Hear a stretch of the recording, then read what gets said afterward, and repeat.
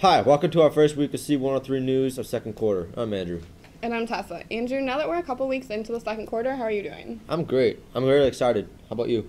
I'm good, but why are you so excited? I'm really pumped up about Black Friday. It's only a week away. I can't wait to go shopping and get some good deals. Black Friday sounds fun. Let's hear more about it from our news team. Oh. I saw it first. It matches my outfit. I don't care. I saw it first. Ah! A fight that started at Mall of America in the food court turns into an all-out melee, sending innocent shoppers running for cover. And cops trying to round up dozens of people involved in the brawl. Take a look.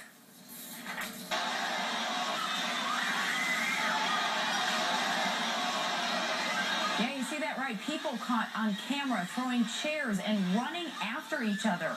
At one point, police tell us 10 fights were going on at the same time. Some stores even shut down for the night. Has this ever happened to you on Black Friday? Well, it's pretty average for everybody else. Guys, I'm here with Ariana interviewing her about Black Friday shopping. Do you partake in Black Friday shopping? Yeah. Where do you go? The mall. Me too. Have you seen any violence while you were shopping? Shopping. Do you know the purpose of Black Friday?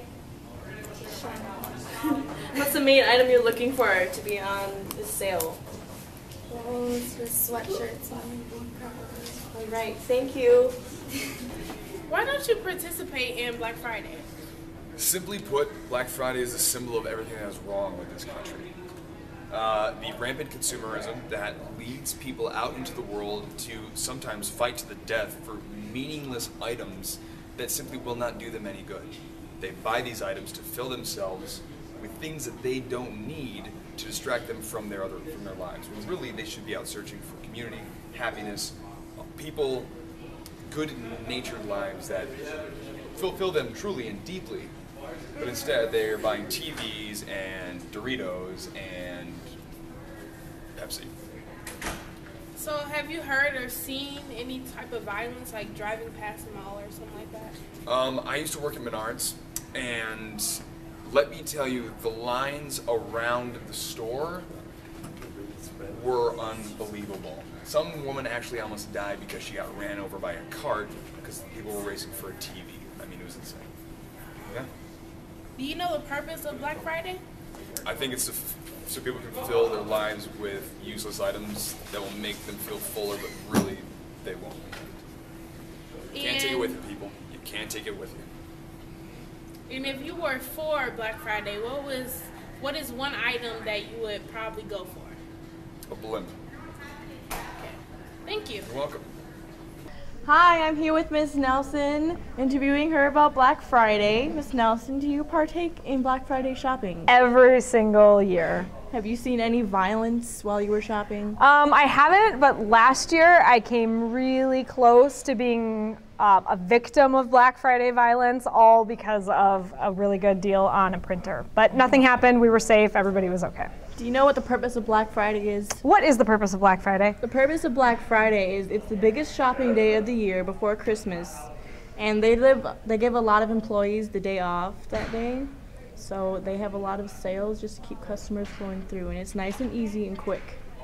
I don't know if it's easy or quick. It's a long process for me, but I'll take your word for it. Okay.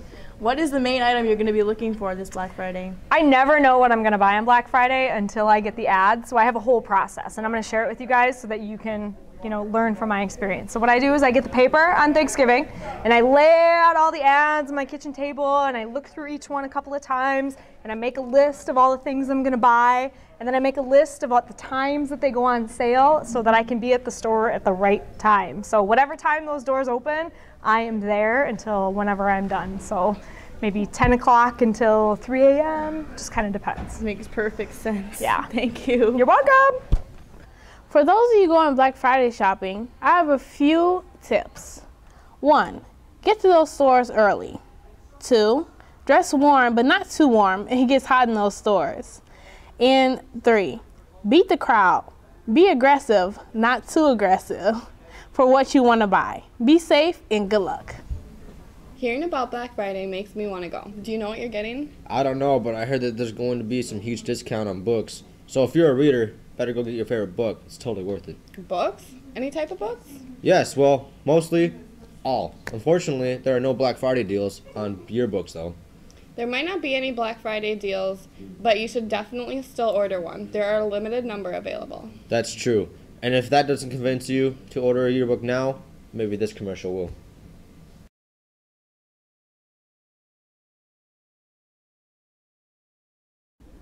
What will happen if you don't buy a yearbook? If you don't buy a yearbook, you'll regret it.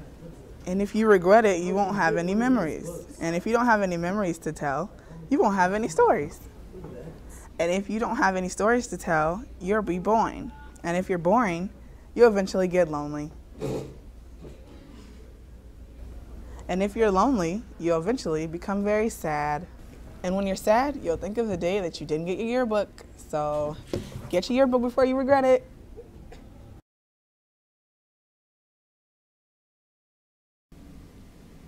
Well, that convinces me. I think I'm going to order a yearbook this year, ASAP, before they run out.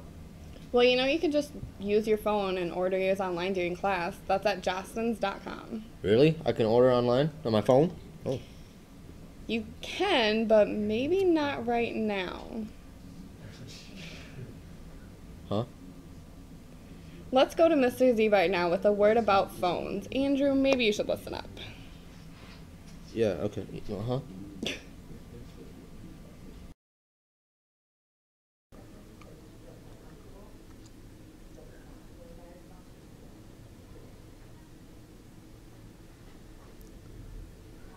Oh, is this C60?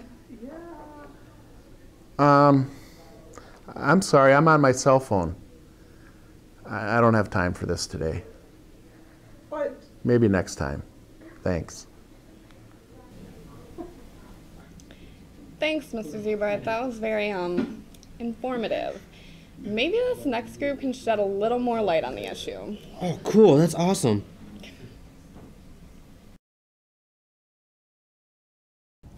We've all probably heard about the new cell phone policy here at Rochester ALC. We haven't heard how people feel about it, so we're going to go around and we're going to ask cell phone users and non-users about their opinions.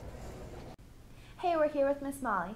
Miss Molly, I was just wondering, you obviously know about the new cell phone policy, and I was wondering, since it started, have you had to take anyone's phone away? I have not, no. People have been pretty understanding about the purpose of the policy, and I haven't really had a big issue. Would you take someone's phone away if it came down to it? I don't think I would take somebody's phone, but I would definitely tell them that they need to take their phone out of my room. Right. Well, thank you. Hi, Rochester ALC. I'm Brandon. I'm here with Alex to interview him about the new cell phone policies. Alex, how do you feel about the new cell phone policy?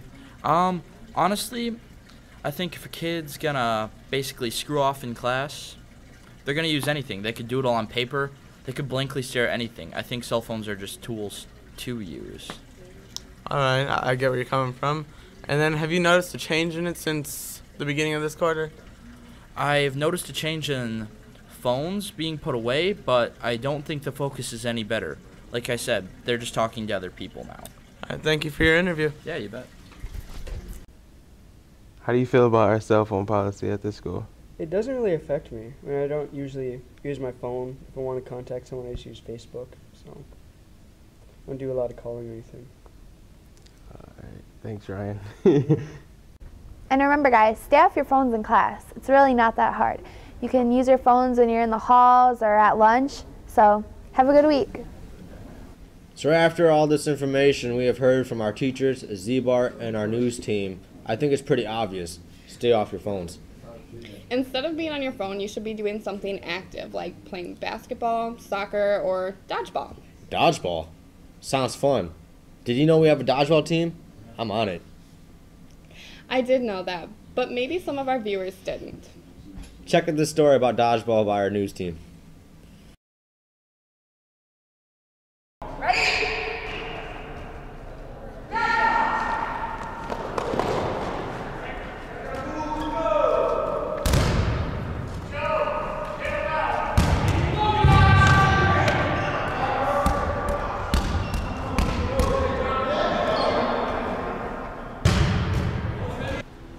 Miss P, what are some of the rules of dodgeball? We have to stay within the blue boundaries of the court. It's a volleyball court.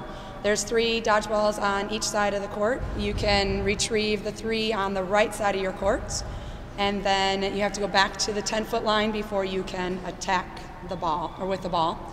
If you get hit, you are out. If somebody catches your ball, you are out. If you get hit and somebody else catches your ball, then you get to stay in the game and the person that threw it is out. And then you get to bring a new person in from your team. The first one out gets to come back in. All right. Thank you. So, Alex, I understand that you've been at ALC Golden Hill for a while and that you've been on the dodgeball team for a while. How do you feel about that? I love the dodgeball team. I played last year, and it was a great experience. I think everybody should play. Okay. How long have you been playing for? I've been at the school for 2.5 years now. So. And what are your strengths and weaknesses? I'm a great catcher, and I'm a team player. All right, well, there you go.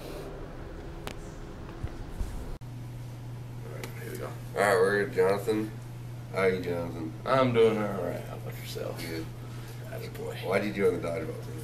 Because I was in it last year. I thought I was doing it this year, and plus I just love sports, and I don't like being lazy. What do you think some of your strengths and weaknesses are? My strength is definitely throwing, and my weaknesses, catching. But throwing is my biggest strength. Can curve that ball. All right, are we gonna win this year? Hell yeah. All right, there you have it. So, Larry, is this your first year playing dodgeball? Yeah, actually it is. Oh, yeah? How are your thoughts and feelings about this? I think it's a great way for our school to interact with other schools and, just get out there and have fun, And what are your strengths and weaknesses for playing? I really don't know my strengths or my weaknesses. I just know I have a really good spirit. So, if I keep the good spirit going, I'm pretty sure we won't lose and whatnot. All right, well, do you think that we'll win this year? Oh, yeah, I think we'll win. All right, well, there you have it. Thanks, Miss Pete, for all the hard work that you've been putting into this. I agree, Tessa.